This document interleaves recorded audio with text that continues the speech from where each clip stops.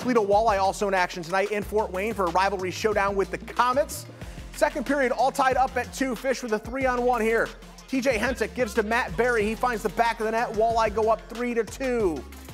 Later, second period, Walleye still up 1.